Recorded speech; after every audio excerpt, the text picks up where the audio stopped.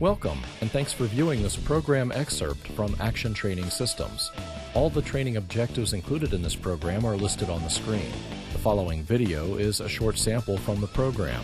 A complete listing of our training products is available on our website.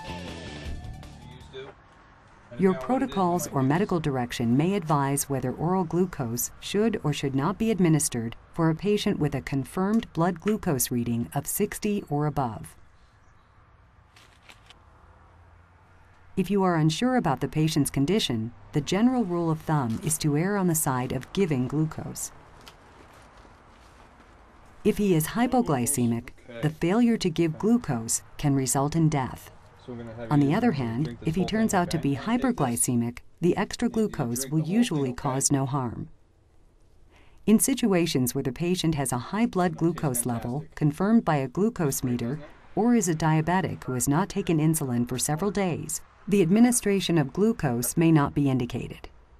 Always follow your local protocols and medical direction.